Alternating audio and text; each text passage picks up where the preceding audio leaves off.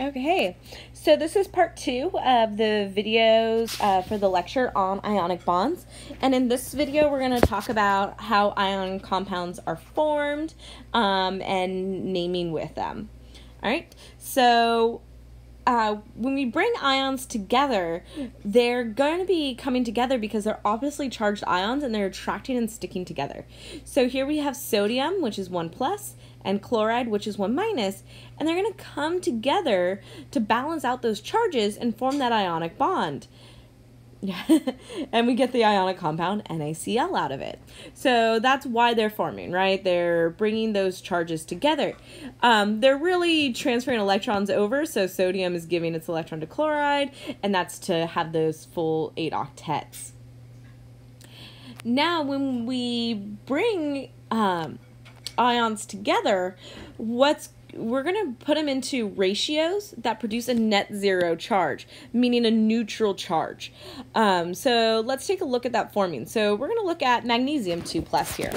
So right now, the net charge is 2 plus. And so that wouldn't work, right? That's X'd out. That is not zero. It is not balanced.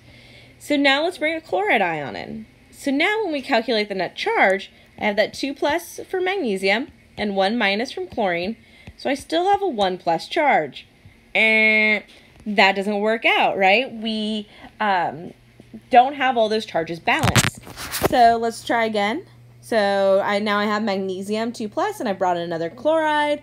So now for my net, I have my 2 plus from magnesium, and I have 2 1 minuses from chlorine. So now I have a 0 charge. Yay! Now, just to take a look at it, let's see what happens if we add 1 more chloride. Well, now I have my 2 plus for magnesium and 3 1 minuses. I mean, I have an overall or net -1. So, nope, that doesn't work. The only one that works here is MgCl2. That gives me that net 0 charge. So, now really with ionic compounds, they're not just like individual things. It's just not 1 sodium and 1 chloride together. Instead, they're in these crystal structures of trillions of atoms, and they're in that ratio. The crystals in the lattice structure, we refer to them by the formula unit, and that formula unit is that fixed ratio. So that's the simplest ratio of atoms which make up the crystal lattice. And so right here, I don't know why it appeared like that.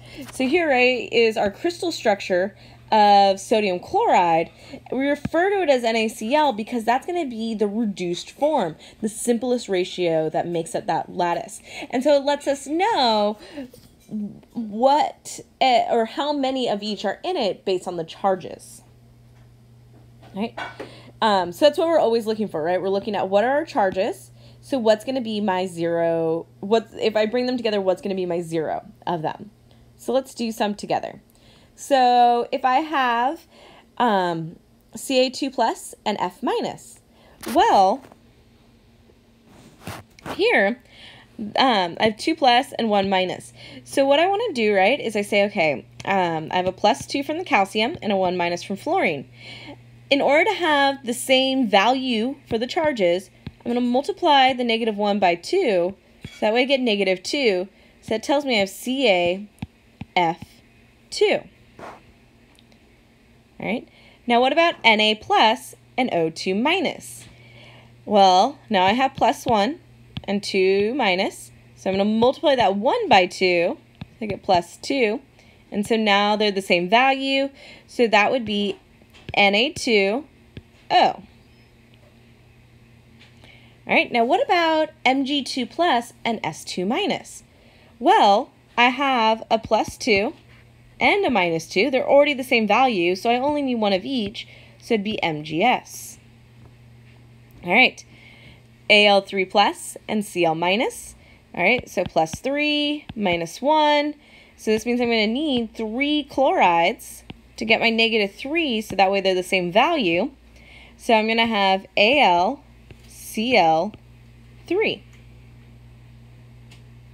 All right, now what about aluminum and oxide? So with these, I have a +3 and to 2 minus. I want to think about what's going to be my least common multiple. And really, it's just multiplying by the other to get the smallest value between them. So I'm going to multiply the 3 by 2 and the 2 by 3. And so now I have plus 6 and minus 6. Again, now I have the same charged value. So I have Al2O3. Now, this was mathy, right? There's actually a cheat way to do this. So what you could do is you can take the value of the charge, so I'm going to assume 1 there, not the number. So you just take the number, not the like plus or minus, and draw it over to the other one. So that there's Ca1 from the F, and then F2 from the 2 of the calcium. The only one that this doesn't work for is when you have something greater than 1 and they're the same. Because remember, it has to be the simplest formula. So if I were to drag these down, right, Mg2, S2, both of those are 2, so I'd reduce them down to 1, and then I get the MgS. So you want to think about that with this. So I wanted you to understand like how we actually get these, but you can use this cross down method as well. All right, so when we name them, we don't have to state how many of each element there are because they're in a fixed ratio and we know what the charge of the ions are, or we can figure out at least one of them. So with naming, and this becomes important when we talk about covalent naming. So the difference between ionic and covalent is ionic, we're able to always figure out what the ratio is because it's a fixed ratio. So for the name, we don't need to say how many of each are in it. So when we name them, we just give the cation name and then the anion name. So if we look at this one, our cation, is aluminum.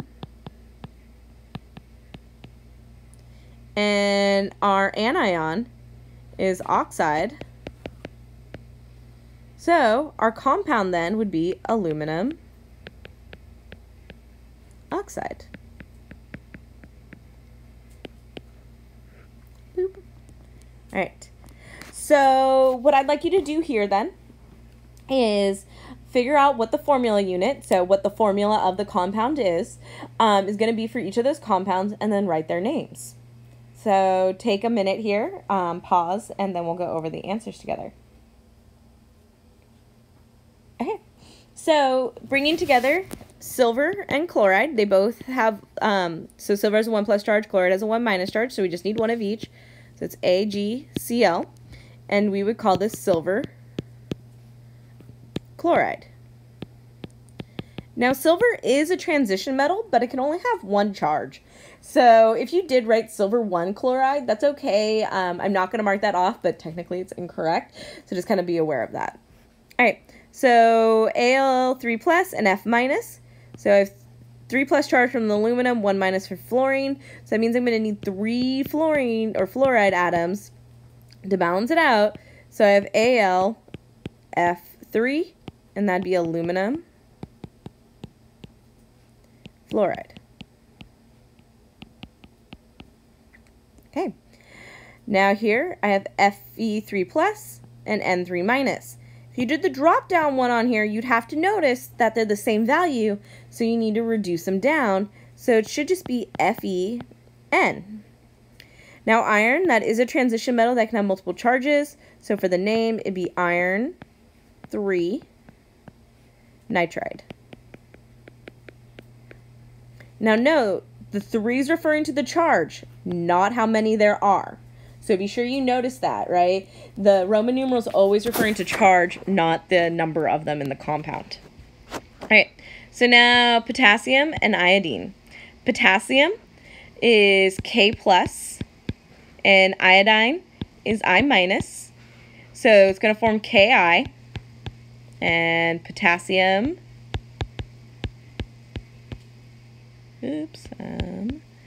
now I want to change the ending of iodine to iodide, so potassium iodide.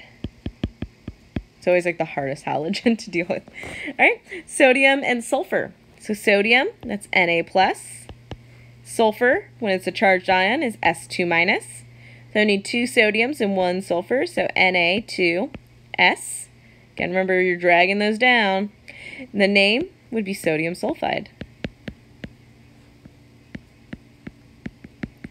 Again, we want to change that ending there. Oops, ide. Okay, so that is ionic compounds and how to form them and name them.